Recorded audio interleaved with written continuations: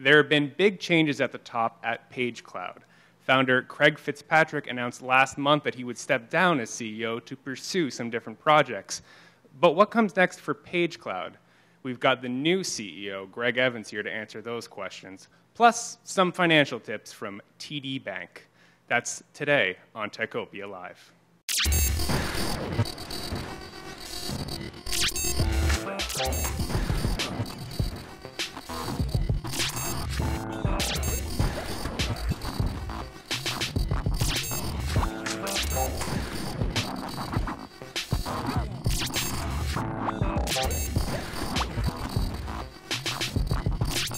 Hello, ladies and gentlemen, and welcome to Techopia Live. I'm your host, Craig Lord. We are here on location at PageCloud, one of Ottawa's most well-known startups. You probably know them as the makers of a very intuitive drag-and-drop website builder.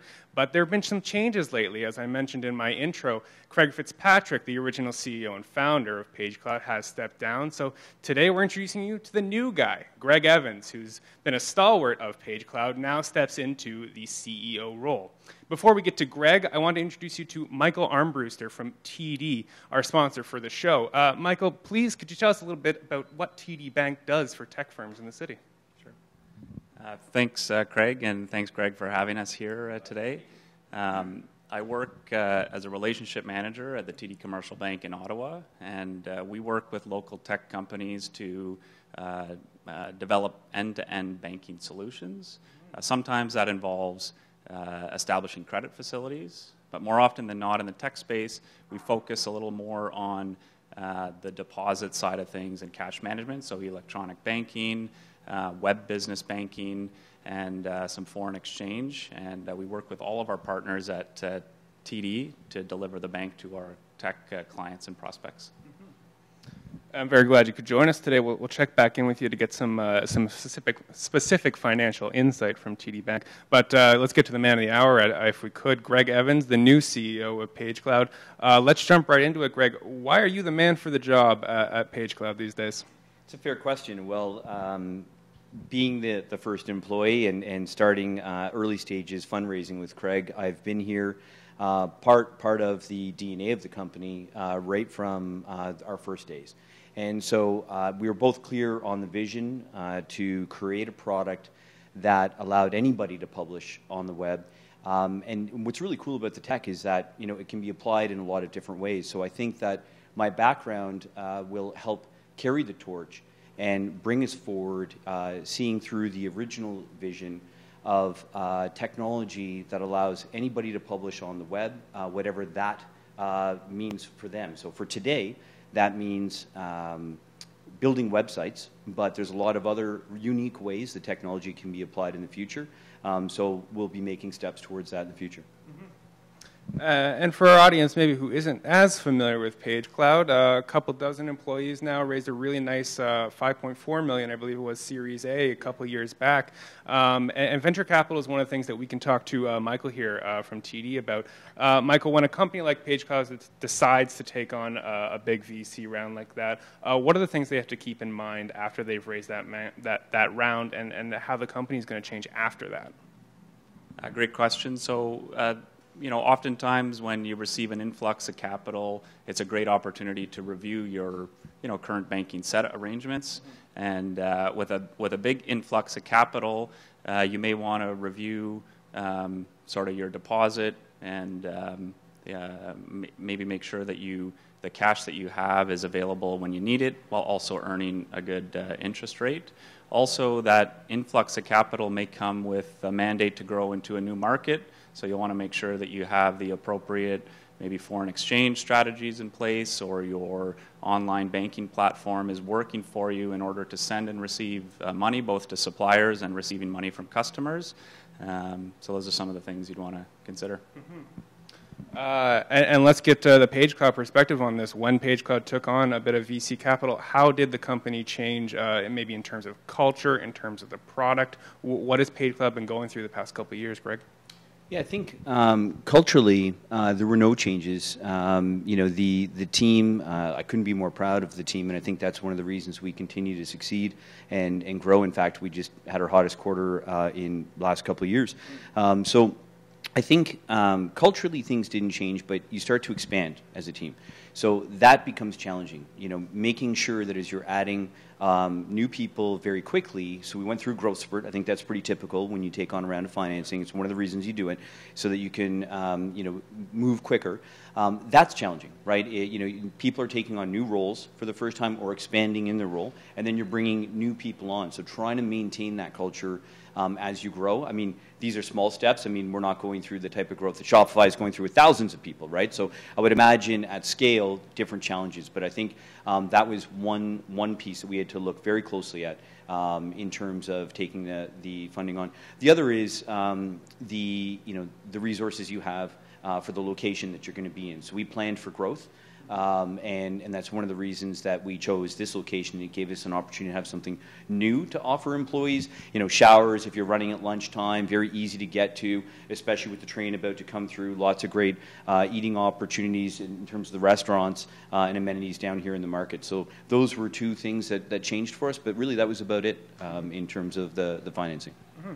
And for anyone who hasn't had a chance to drop by the PageCloud office, it's a very cool setup. We're very lucky to be here today for Techopia Live. I'm very interested in the space that PageCloud operates in. This website builder kind of software. It's something that everyone experiences, but you don't really think about probably what's going on behind a website.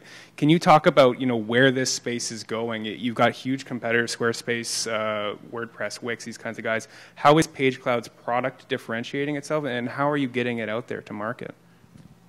Yeah, so when Craig and I started out 4 years ago, he was doing a fantastic job of evangelizing visual editing solutions. You know, fast forward 4 years, I think they're becoming the de facto standard. You know, WordPress has seen hundreds of millions of customers bleed over to proprietary systems that offer a lot of advantages. You know, a lot better security, a lot greater ease of use, and so I think for us, what's interesting is as the market matures, you have people who started building websites on platforms like Squarespace. Many years ago, they moved over from the yellow pages to their first website. Now what they're saying is, well, geez, you know, I look like 50,000 of my closest competitors.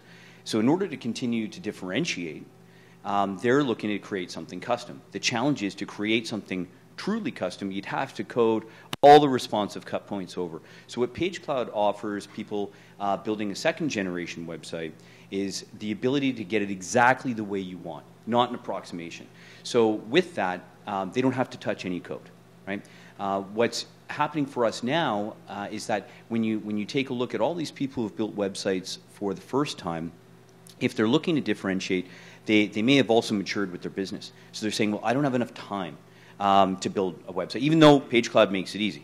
So in January, we launched a new channel initiative aimed at pros. So that could be freelancers, it could be agencies that are building business sites on behalf of others. And so that is an area for us to scale and grow. It was the original vision. It just so happened that the TechCrunch performance dragged us into the DIY space a lot earlier than we had intended. So for somebody building a site for the first time, they get, you know, a mature product that's been rounded out over the last 4 years. So they get the benefit of a fast-loading mobile site, ease of use, and the ability to get something exactly the way they want. And just before we end off, I'm going to give you the mic for one last second, 30-second little response. What do the next 3 years look like for PageCloud? What's the vision from the new CEO?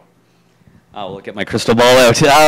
I would say to, number one, maintain the original vision, right? Our strength is the visual editing layer, right? There's lots of other great point solutions out there that have solved database-driven problems. Our focus is on the presentation layer and making that accessible to everyone. So as I just mentioned, approximate step for us is pros, right? That's just a logical step because you have, you know, one person or one team of people building for many others, right? So it's approximate step.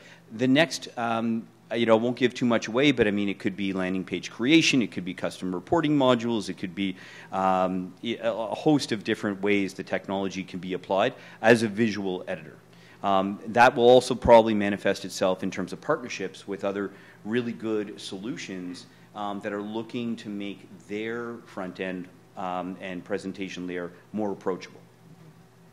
Partnerships and pros at PageCloud. That's the next diagnostics for the next couple of years going forward. Prognostics. I would have gotten called out in the comments for that one. Prognostics. I want to thank you, Michael, very much for joining us from TD Bank. For tech firms kind of looking for TD and financial solutions, what's the best way to approach TD for their needs? Well, I mean, coming by the commercial banking office or reaching out to me directly, I can provide some contact information, but yeah. Awesome, and we'll make sure that anyone interested in that can get that available on the article that will follow, or in the doobly-doo, I guess is what they say in YouTube. But apart from that, I want to just thank you all for joining us for Techopia Live. I want to take a quick moment to thank, of course, our sponsors, our Techopia champions, without whom this show would not be possible. There's Number Crunch, offering virtual CFO services to SaaS firms. There's Perley Robertson, Hill & McDougall, which is a leader in business and tech law. There's the University of Ottawa's engineering department, creating the next generation of technical talent. There's Stratford Managers, offering services and solutions to scale up your tech venture. And of course, we had Michael here from TD Bank, offering specialized services for tech firms. Of course, Techopia is not just this fantastic show. We are also available on the web at techopia.ca, where you can find daily articles. We have a newsletter at techopia.email. You can follow us on Twitter and Facebook at Techopia OTT. And we're available on YouTube, of course. If you follow the Ottawa Biz Journal, just hit the subscribe and the bell icon to get notifications. Apart from that, I just want to thank Greg again for hosting us at PageCloud. Yeah, absolutely. We will be back. Just extending the invitation to ourselves there. Always happy to be here and to hear what the future holds for PageCloud. So join us again in a couple weeks for the next episode of Techopia Live. Have a great rest of your week, everybody.